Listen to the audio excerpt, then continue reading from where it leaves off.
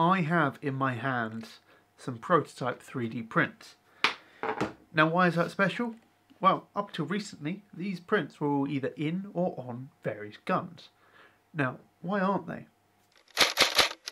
Now first off, I want to address the elephant in the room, and well, if you haven't figured it out, I've not been uploading videos recently, and I just want to say sorry for that, and to kind of explain, work and life has definitely got in the way. I've been very, very busy these last few months, and it's not that I didn't have the time, but when I did have the time, I didn't have the energy. So hopefully I'm coming out of this kind of lack of energy slump and should be able to make more videos for you guys. But anyway, let's dive on in. Oh, wait, no. So if you want to see those videos that I'm hopefully going to make in the future, don't forget to subscribe and drop a like and a comment down below. It does really help out and should help keep the channel going. Cool, I'm a bit rusty on this old self-promotion stuff. Right, so let's start off with these. These may look like pick rails to you. You'd be correct, they are. But these are very specific pick rails, and I like to call them my SA80 TES Rails. So I hear you cry, Ben, what the hell is TES? Well, it's a term that the MOD used to define a set of A2 rifles. So if I grab my Thornycroft to SA80 book here, and go to the quite chunky section on acronyms, and go to T, we find TES, or Theatre Entry Standard, an agreed battlefield configuration for the L85A2 rifles developed as a result of operational experience in the early 2000s. Now, I'll quickly pop up an image of what an actual TES rifle looks like. Bear in mind, early 2000s, so they switched out the handguard for the DD rail, and they put on a Surefire flash hider, and then they switched out the SUSAT for the cantilevered ACOG. Now, the reason I'm calling these TES rails, because they're not TES rifles, is because the modern day equivalent of the TES rifle, or the Theatre Entry Standard rifle, is the A2 with the DD rail and the Picatinny sight rail with the LDS on top of it. Looks somewhat like this. Hence the TES rail, because if you're going frontline with an A2, this is what it's probably going to look like nowadays. The SUSATs are more reserved for rear line troops. They're technically not issued anymore, but they still are very much issued. But this is your frontline theatre entry standard of A2 rifle. So, I've got two types, one that fits ICS or WE, and one that fits Army Armament or G&G. Here is my G&G, here is the production version on it.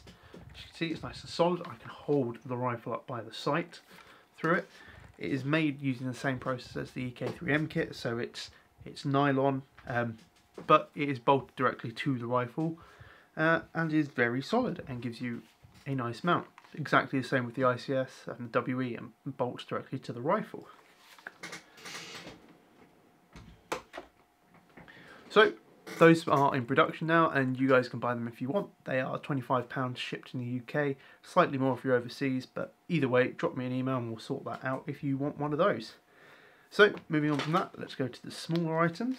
We'll start with the smallest first, which I'll pop out now, and I'll show you that, like so. And to most of you, you'll be going, what the hell is that? But if you own a WeTech High Power, that is a lifesaver. Or in fact, these are lifesavers. Yes, these are my 3D printed WE High Power replacement valve knockers, because the original WE High Power valve knocker, that's a lot of words, is, for want of a better word, a bit crap. It's cast from metal, and they've decided to copy the real high power in a sense of, if you load the mag with a hammer down, you break it. And it's a pain to get replacements of those. So I've designed and now successfully got 3D printed replacement valve knockers. And the nice thing about them being made from nylon is, in my testing at least, if you load it with the hammer down, you feel quite a lot of resistance and it won't lock in, and you just end up bending this. And yes, it doesn't work straight away once you've racked it and put the mag in, but all you have to do is drop the mag, take the slide off, fire the hammer off, and then push down on it to bend it back into the right place, and it all works. And hey, if it doesn't, there's going to be 3 in a pack, So you can just take the damaged one out and put one of the spare ones in. So something that didn't even cross my mind until someone asked it was, does it perform as well as the standard one? I can't comment because my standard one broke instantly. However, I can say with WE green gas and 2.8 in a room of about 15 degrees, it over 10 shots averaged about 1 joule and saw only about 10 FPS fluctuation. So I would say it is perfectly usable for skirmishing, which is all good. Now those bags of 3, so you get 3 in a bag, they are £10 shipped in the UK. Again, international shipping will cost a little bit more. Drop me an email, we'll sort that out. Or if you only really want one, that'll be £5 shipped. So, all in all, a nice cheap way of fixing your high power and turning it from paperweight into somewhat skirmishable pistol again. Now, on the topic of gas guns, we come on to the final bit that I have recently released, and that is the WeTech L85 bolt hold open mod. Bit of a mouthful, but yes, WeTech did a lovely job of making, I say lovely, WeTech did a job of making the gas blowback L85, and it was really, really nice. And I apologise that my dust cover is open, but A, the spring has gone, and B, the actual catch that holds it up is gone because WeTech. But anyway, they've made a gas blowback L85 and it is fun to shoot. But for some reason, they could not figure out how to make the bolt hold open work like a real L85. But it turned out all you needed to do was 3D print a part and put some blue tack in a certain place. And now, there we go. Bolt hold open works, bolt release works. Now, you can do your NSPs to your heart's content with the L85. It's all really good. So, the kit comes with the 3D print and the grub screw you need to fit it all in place, and that's £15 shipped to the UK. Again, slightly more for international, but I am doing international shipping on those. And you can buy those right now. Wait, what's that? Oh. You could buy those right now if I hadn't sold out of them. But more are on the way, so if you want one, drop me a message and I'll get you added to the pre-order for the next batch. So that is all the parts that I have been working on that are now in production. Obviously the bayonets are still available on request. The ICS SA80 hop-ups are available. And the EK3M kits are still available on request as well. On top of that, I have been doing some other developmental work.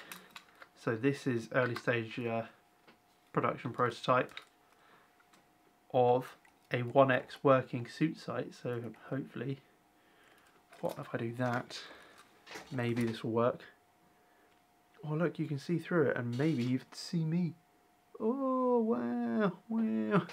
Yeah, suit sights are expensive. So if you've got a nice FAL or SLR and you're wanting the look of a marksman rifle, I guess, with the real suit sight, it's going to cost you close to £1,000 to do that. So my aim was, we'll make a 1X red dot, so it's still usable for skirmish, but will be hopefully literally 1/10 of the price of a real suit sight.